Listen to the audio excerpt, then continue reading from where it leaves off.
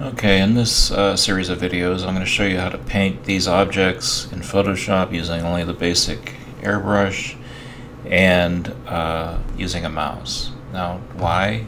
Okay, there's a few reasons.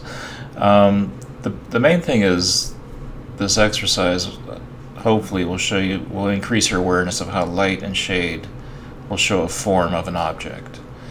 That's the big deal. How does the direction of light, shadows, and the shading show the form of an object?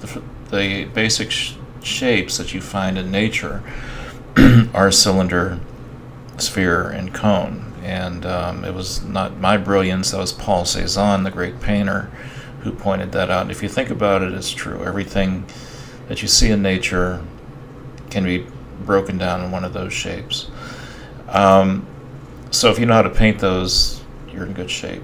The other thing the reason this exercise, I put this together, is because I want you to be able to use the basic airbrush and only the mouse. That's because not every person has a stylus, and not every person has all the brushes available to them and so on. But mostly because most people have only the mouse, do not have a tablet, and do not have a stylus. So I wanted to show this process, how this works, that using only the mouse and using only the basic airbrush, you can define form in paintings in Photoshop. So that's the reason why we're doing this. Let's get started first by setting up the file. File, New. Eventually it'll open up any day now. There it goes.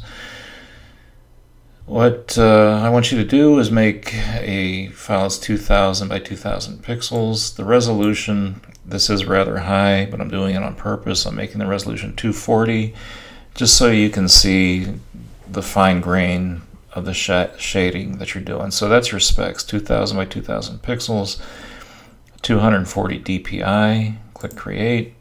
There you go. And in our next video, oh, pardon me, not yet.